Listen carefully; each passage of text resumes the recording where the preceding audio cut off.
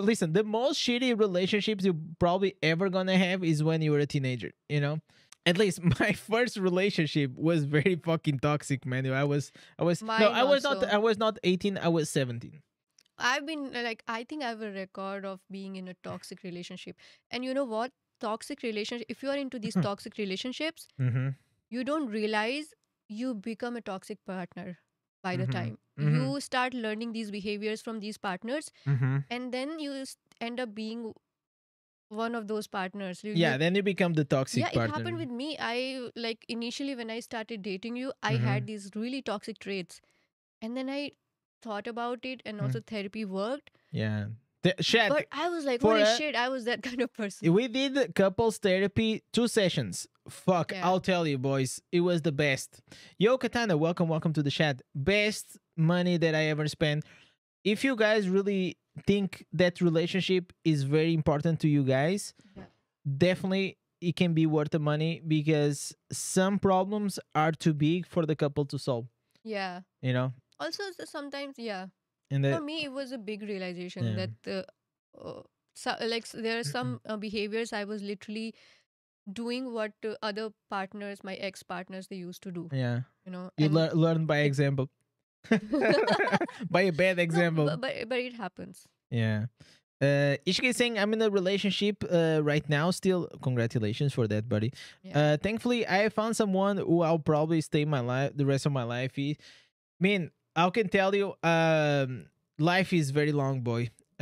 Hopefully that happens, you know, and No, all you but can do is live your life day by yeah. day, month by night. But at this age, there is very quick changes in personality, and for example, chat. Before I dated I dated Perikri. I was in a relationship for 7 years, and then I took a break for like 4 years. I didn't had any love relationship, right? So I dated from what 18 to 26, right? 20, yeah, Yeah. 26. You know, and there is a lot of phases that you're gonna because you're just gonna start growing up, you know. You go through college is one thing, then you're gonna start work, and then when you go from college to start working is another big difference. And hopefully as you go in life, your life, you want new things in life. And what happened to me was the relationship was always like very steady, but at some point I wanted one thing in life, she wanted another thing. When we were like 25 and 24, 25, we started wanting like different things, and then we just took different paths. Was a mutual breakup, you know. It was sad, but it was no hard feelings or anything. It's just happens.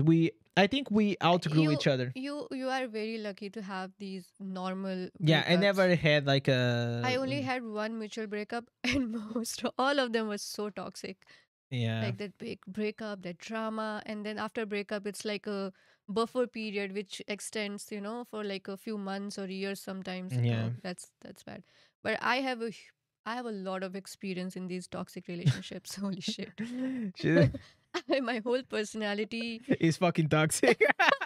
no, developed out of those that Yeah, I know that. Yeah, it was bad, I know but that. it happens for some reason. Um.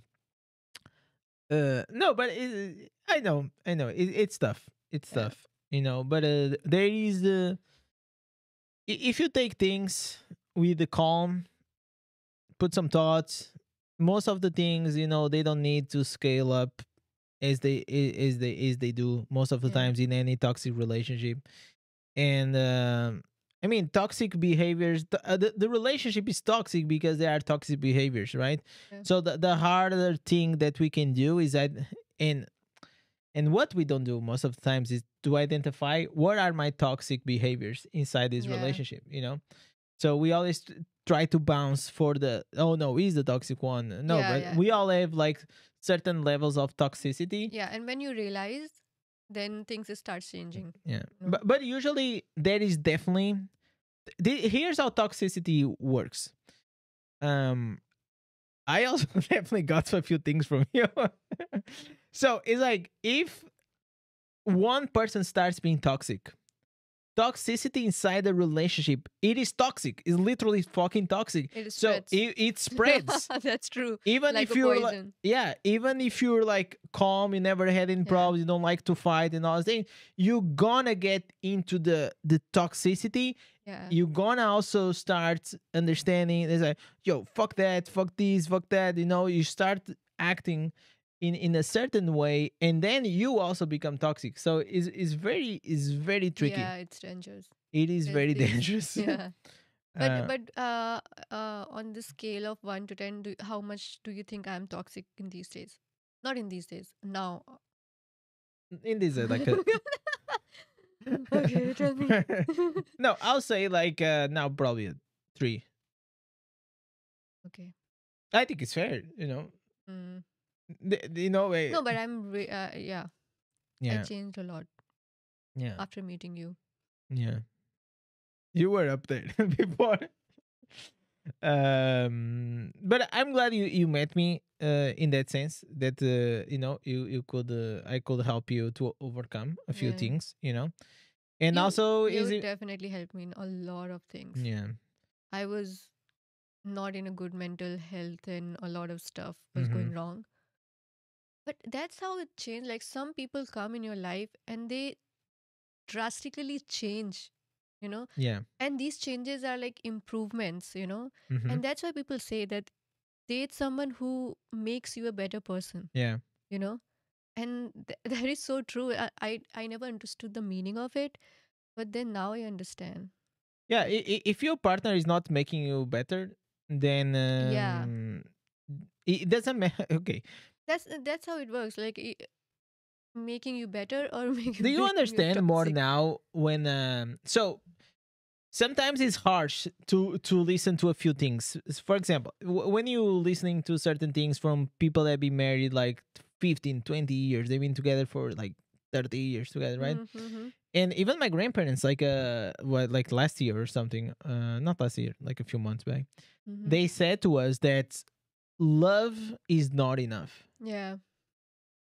You know, and you think, especially when you're young, what do you mean love is everything? You know, love fixes everything. Mm. Love is the key for everything, and you feel this. But what do you think nowadays? You know, what do you think about it? I feel more than love. I think the friendship it'll last. There should be a friendship. Mm-hmm. Love definitely doesn't last longer because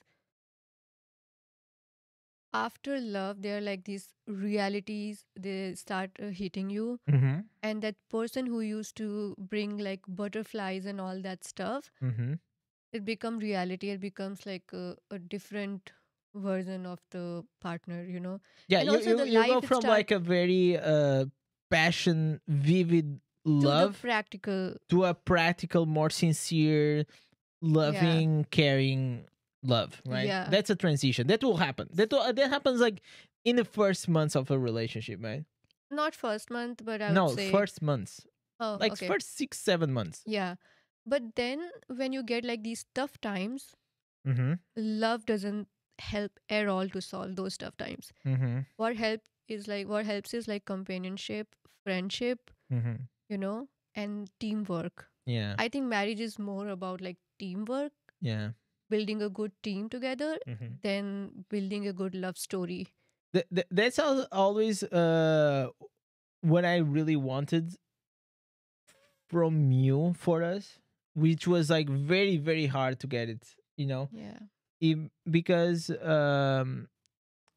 inside you there is this very selfish side, you know that, Mm-hmm. and you're not a good sharer. Mm. You don't know how to share very well, Mm-hmm. and maybe this probably connected to something that Mm-hmm. you Yeah. probably are not aware or something, but there is sometimes like this very in built selfishness Mm-hmm. that it made like very tough for us to work together. You know, Mm. I feel like now is getting slightly better. Yeah. You know, slightly better. I feel like you managing to open up to understand the benefits that it comes Mm. from being a team. you know? Yeah, yeah, Because at the end of the day, like, if you're not making me better and I'm not making you better, then yeah, what are we doing together? yeah. You know? True. And better can be in so many senses, Yeah. um, It also comes with like growing together is also very important. yeah, And growing as a person, right? yeah, if you both are not growing all together, Mm-hmm. then things happen like, okay, holy shit, we are completely different people now Yeah, after a few years, you yeah. know? Oh yeah. That's That what happened. that's what That's happened with exactly a what lot of happened people that with happened. in my last relationship, Yeah. right? I felt like I grew in a way completely distinct from her, Mm-hmm. and she probably grew in other ways Yeah. that was just like were not compatible. They're different paths. And we tried to make it work for like Mm-hmm. 1 year and something, but it was clearly that, after like almost 2 years. And you know what? Because once you're in a relationship for that long, Mm-hmm. you don't want to quit. You don't Yeah. want to quit like immediately. It's like, I've been together with this person for like 6 years. That I'm not happens. gonna bail. Like, So I keep telling myself, okay, I hope this improves in the next, 3 months. Let's see. Mm. 3 months ended. I You said, give some okay, time, yeah. maybe more 3 months. Mm. But one day I was like, fuck. But these 3 months became like 1 year and a half. And Mm. then one day he was just like, hey, I think we should break up. And that was it. And But it must be really hard to leave someone after it is seven, even eight harder years. when you have no bad feelings toward that person. Yeah. It's just like, it's just I've never sad. been in this situation, but yeah, If once, you yeah. feel angry, like, imagine that the guy does something bad, the guy or Yeah. he misbehaves to you, he mistreats you, he does this, he does that, and you're like, fuck you. So you have reasons to hate the To, person yeah. and to break up with him. It's like, Yeah. fuck you, I'm going to my life, hasta la vista, But yeah. but in this case, when Mm-hmm. it's like mutual breakups, it's just like, it's just sad, because like, it's like the ending of what it was a love story, and Yeah. it just faded. And it is sad, and it's really, at that time there's only friendship, Mm-hmm. love fades and there's only friendship. And it was, yeah, I remember, like, we both cried, but it was, Mm. we knew, yeah, it's better, it's gonna be better for each other. Mm-hmm. So the same way, I don't understand what it's like to have a bad breakup, because unfortunately I Yeah. never had. But I can imagine, like, it's way easier if you just say, fuck you, get out, blah blah blah blah blah, and Yeah. then you just break up, I you think send a text. I think bad breakups in that sense, whatever you're saying, Yeah. it's like very different perspective Mhm. in my opinion. Yeah. But also it gives you a lot of trauma, Yeah. because if it's happening badly, people literally go to that extent, they talk shit about you. And Mm. then you think about like when you started dating that person, Mm-hmm. it was different, Yeah. and maybe they didn't say shit about you. Yeah. Oh, I love your smile. And when the breakup is happening, oh, your smile is so shit. Yeah. So Your breath smells like shit in the morning. it was just an example. So that happens, and that like breaks your heart in a Yeah. lot of senses. Yeah. So it gets a lot of trauma, Insecurities, boom, keep building up the insecurities. insecurities. Yeah.